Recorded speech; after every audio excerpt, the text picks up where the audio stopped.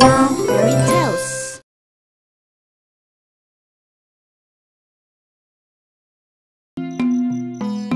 Legend has it that, in a distant and mysterious Persia, there was a beautiful, gentle Scorpio girl who loved to dance and sing in the moonlight. Her name is Saraid.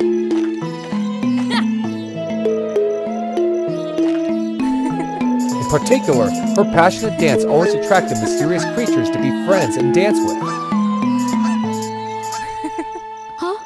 Only, she was born with a different appearance, so most people who always hate and alienate her. I am sorry. Huh? You are just the cursed son of a useless magician who failed at the hands of the devil and let her run away until now and dances here freely? Get out of my way!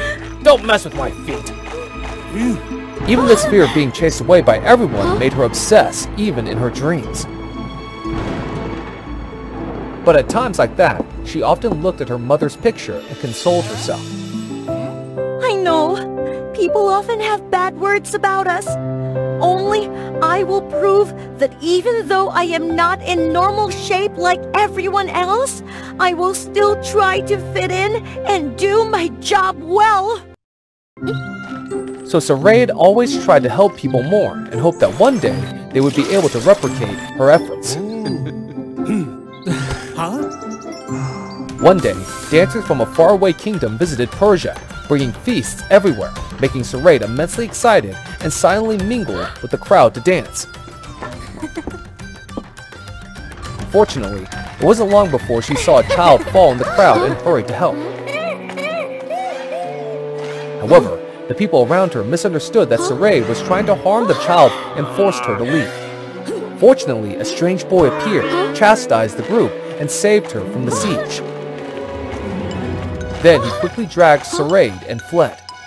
Reaching the safe place, the young man gently inquired about Saraid. Are you okay? I'm okay, but who are you? Why would you help me? I'm Baron, one of the dancers who like to punish those who bully the weak. Also a half-blood, cursed by the devil's dark magic, just like you. Then he sadly told the truth about their curse. It turned out that many years ago, their mothers had been close friends and powerful magicians in 2 different countries. Because they desired to bring peace to this place, they tried to fight against the devil, but unfortunately, neither side distinguished victory or defeat. However, when the 2 combined spells collided, the devil gradually disappeared and did not know where it was. Their mother tried to find the devil, but all efforts were in vain, so they were sad, returned to their homeland.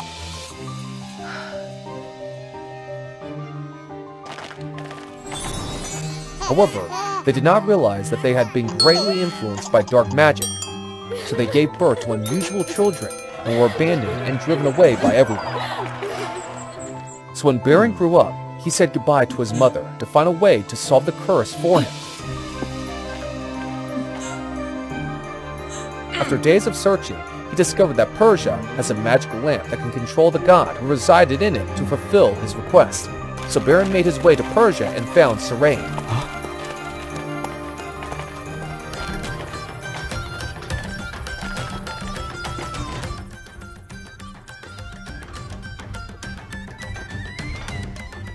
I can't believe I came here to see you.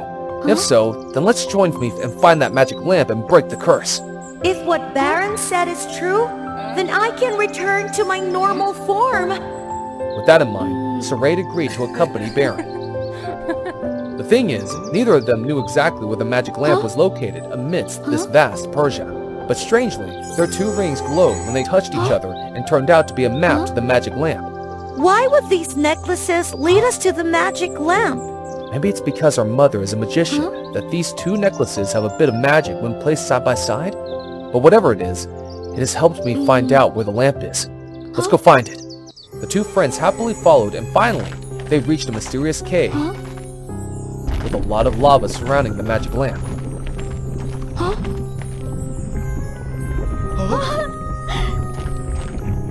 Look, this place is hard to come by. Even if I were to transform into a snake, it would be too dangerous. But I think I can profitably use those lava stones to get the lamp. Saraid, this is very risky. Don't worry. With my energetic and agile body, nothing will happen. Although Baron was worried about Saraid, he trusted her and let her try. Just as she had predicted, Saraid easily crossed the lava and reached the lamp. Suddenly, the lava boulder receded as Saraid put her hand on it, but she also didn't give up easily and used all her strength to remove the chains from the magic lamp. Eventually, Saraid was able to retrieve the lamp. Saraid, thank you so much.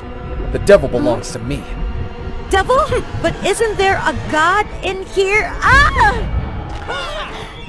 Baron, why is there a devil inside? Because, originally, this magic lamp was the devil's seal that our mother created. It turned out that in that battle, the devil did not know that his lair was also trapped by their mother, so he was locked up there forever. He used the remaining magic to hide his hiding place, so their mother, tired and exhausted, couldn't find it. Then, when he recovered some of his strength, the devil approached Baron's mother to harass her, demanding that he be released from the lamp. If Baron's mother agreed, he would help Baron become a normal person, but Baron's mother, fearing for the lives of the people, sacrificed her son. So, Baron heard the story and blamed the curse on his mother and everyone as well, as determined to find the devil to take revenge on them. One night, he dreamed that the devil showed him a sign to go to his place of detention, but he would never be able to do this if he was not lucky to meet Saraid. Saraid tries to stop them, but she is easily knocked down by the devil.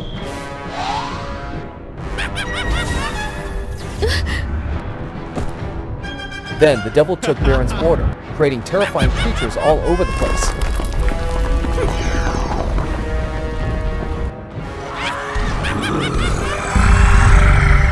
As Saraid struggled to reach the place, she saw the creatures harassing everyone and could hardly control them.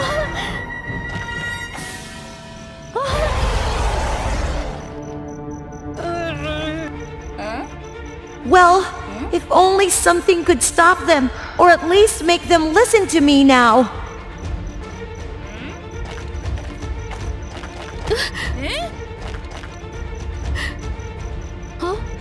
Yes, my dance often makes the animals dance, so I try to attract them that way. But everything is in chaos. I can get the attention so those creatures can dance after me right now. Saraid looked around and saw the bells falling on the ground, and she devised a plan to pin them to her feet and attract them with sound. As she started to dance, all the mystical creatures paid attention and gradually joined in her dance.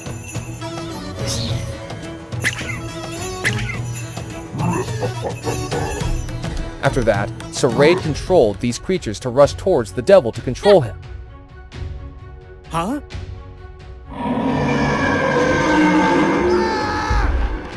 Baron saw this and rushed to Saraid's side to fight, but Saraid tried to convince him. Baron, please stop! Although we both knew that people shunned us when they saw our appearance, instead of blaming and hating them, let's try together to make the people acknowledge our contributions. And if you want to destroy those people, you're no different than the people you hate the most. The devil saw that Baron was listening to Saraid, just as he feared that Baron would lock him in the lamp, so he bent over, throwing the creatures around and Saraid away.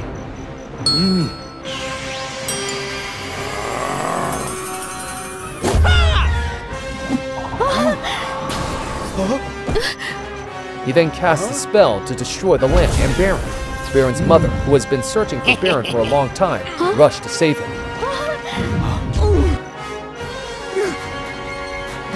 Are you okay? I'm sorry to let you suffer like this, but please, even if you try to take revenge on everyone, they will still be scared and alienated from you because of what you have done. Please, stop it.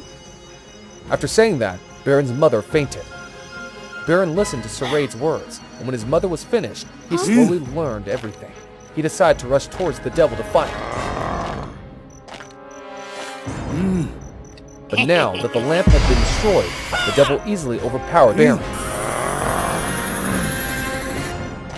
However, Saraid also tried to fight alongside Baron. The moment they united against the devil, their necklace lighted up, forming a stream of synergy, defeating the devil. After witnessing the heroic struggle of Saraid and Baron, the people began to thank them and agreed to give them a chance to integrate.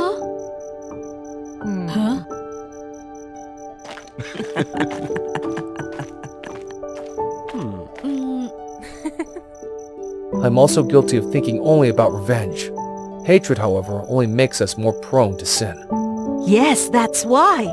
If we use our heart to convert people, they will respond soon.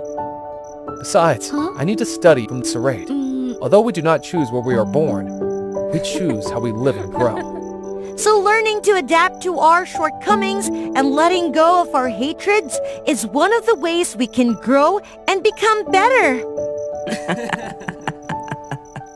With the big lesson learned, Saraid and Baron worked together to help people and lived happily ever after.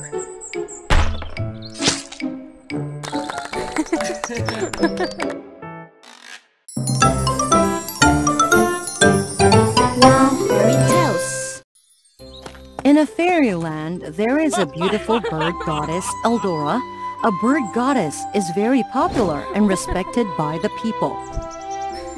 She possessed the magic of light, helping plants to flourish, as well as bringing warmth to the people in the cold weather. Therefore, she was considered a symbol of the guardian god here. So the days passed. Everyone lived in prosperity and warmth.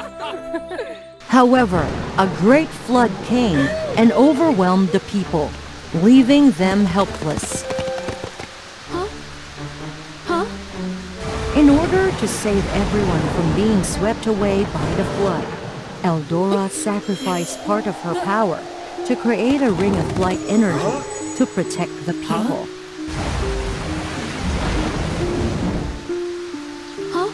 While she was exhausted, she was turned into a bird and drifted with the flood to the land of men.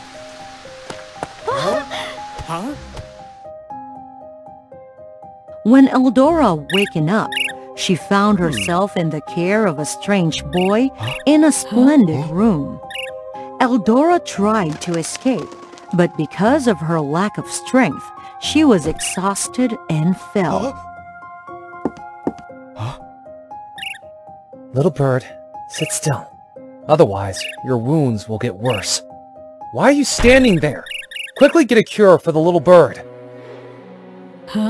Yes, my lord. And you too! Prince Amaris, I am here out of pity for your little fate, to save your life from the water.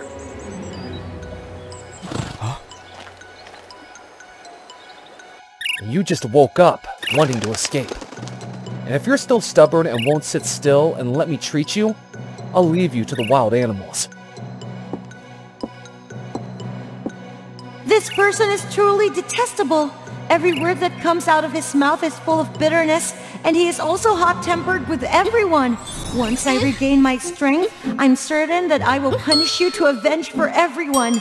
However, Eldora's words were like a bird singing, so the cold prince could not understand and still came to take care of her regularly. Gradually, Eldora realized that even though Amaris was a hot-tempered, barren person, the inner nature was a good one.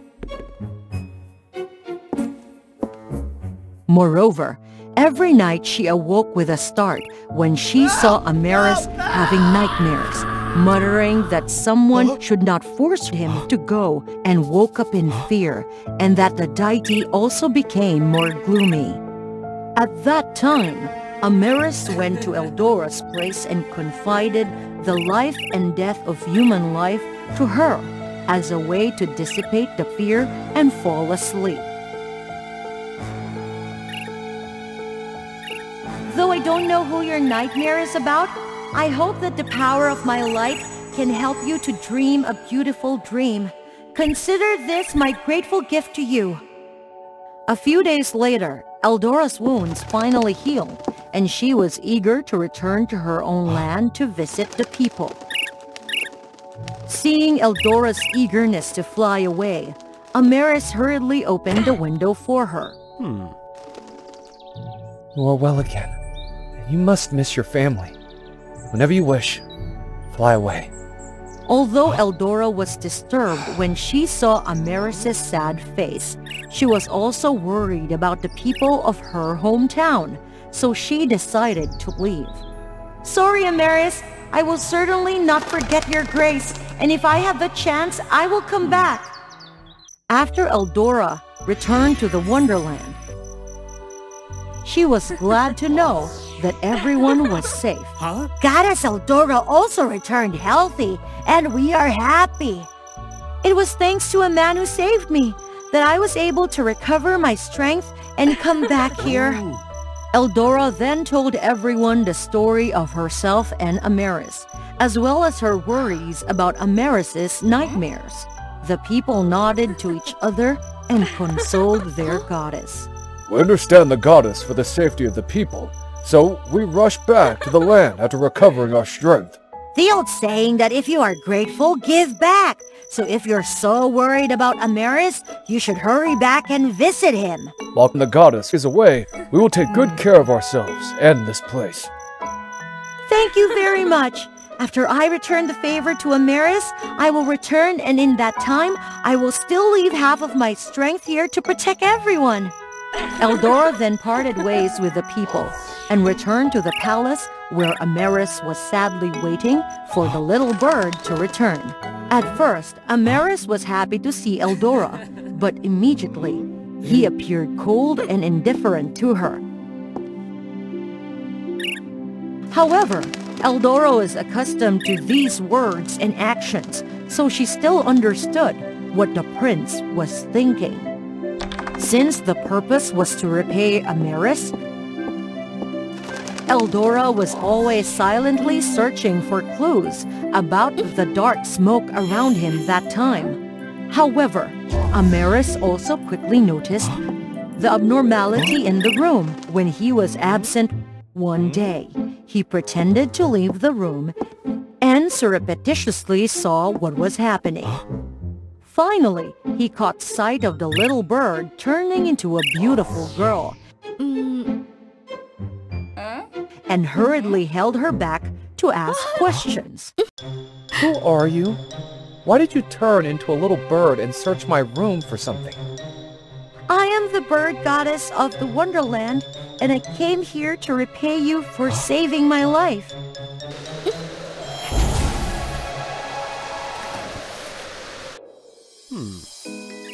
By finding out where the dark smoke of your nightmare came from and helping him to destroy it.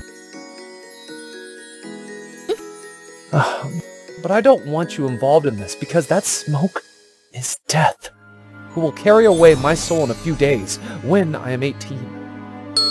The death? It turned out that 15 years ago, Amaris' father, the king of this place, because he wanted to defeat the invading empire, protect the people, he signed a contract with death and agreed to exchange the first thing he embraced when he returned to the palace for her.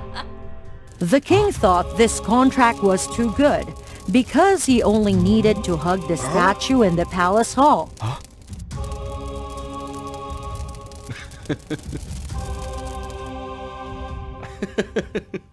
But did not expect that his only son, Amaris, because he was too eager to wait for his father to return, so he stood behind the door and hugged him. Then the king found him and begged death to spare his son's life.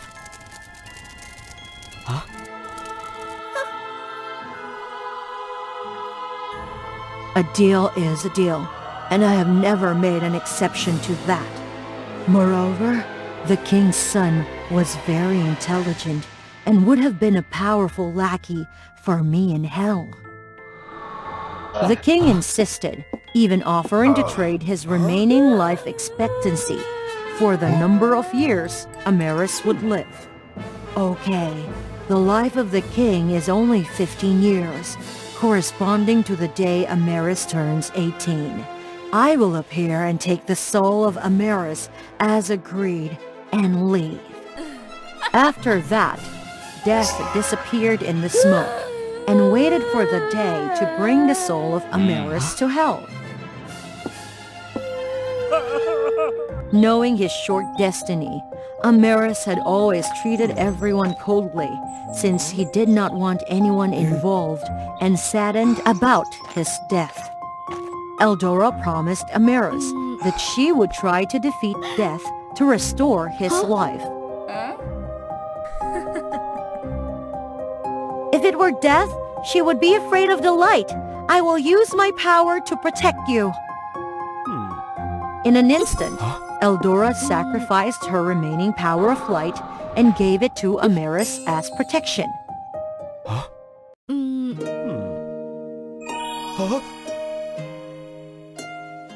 As long as you carry this orb of energy with you, Death will not be able to seize your soul.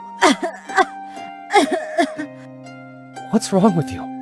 Is it because you gave me the remaining strength that makes you weak? If so, I cannot accept. I still have half of my power left in the fairyland. So if I go there, I will recover my power. Besides, the thing I care about most right now is your life. Whatever the price, I'm willing to pay. Eldora, but I still can't. Not giving Ameris a chance to return the power, Eldora hurriedly left. Eldora has sacrificed so much for me. I won't let you down. As Eldora had expected, even though Ameris was 18 years old, as long as he kept Eldora's power with him, there was nothing Death could do.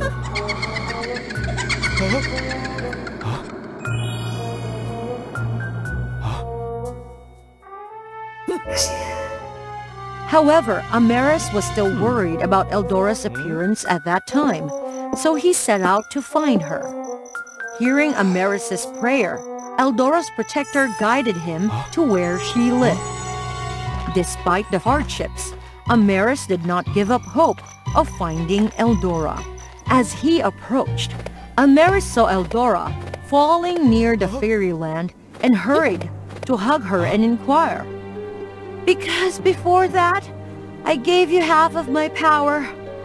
So when this blizzard came, I didn't have the strength and fall like that. Then I will give you the power of this light to heal you quickly.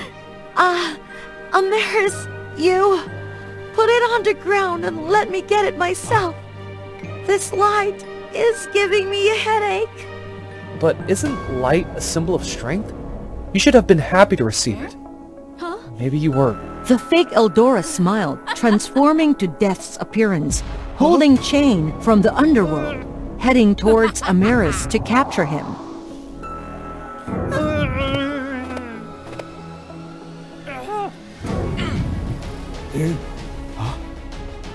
Please stop! Eldora! As it turned out, the real Eldora had heard strange noises outside, so she rushed to watch and was punished instead of Ameris.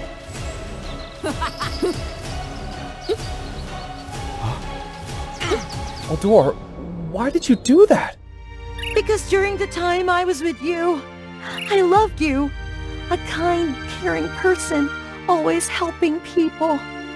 Therefore, I am willing to make a sacrifice in exchange for your happiness. No, I can't let you be carried away by death. Because through the past, I also realized I loved you very much. At that moment, their intense tears of love fell, creating a bright light and causing Death to be knocked out. It seemed that everything was going well, but Death was still trying to cast magic on Eldora to destroy her. However, Ameris saw this and sacrificed his life to protect her. At last, I have the soul of Prince Amaris. Hurry back to hell with me. However, death could not drag Amaris' soul to hell.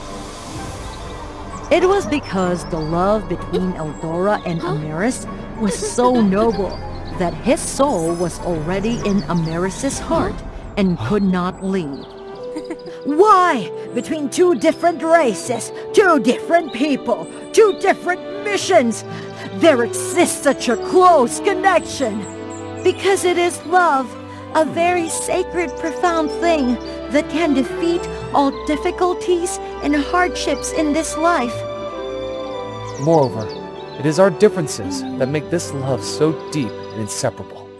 Witnessing this, Death greatly admires the couple's admirable sacrifice and returns Amaris' soul to freedom. Thank you for helping me to understand how sacred is the love of all things, and I hope that you, Amaris, will continue to accumulate virtues and create blessings so that you can live a happy 100 years with Eldora. Finally, Amaris and Eldora are together and happy forever after.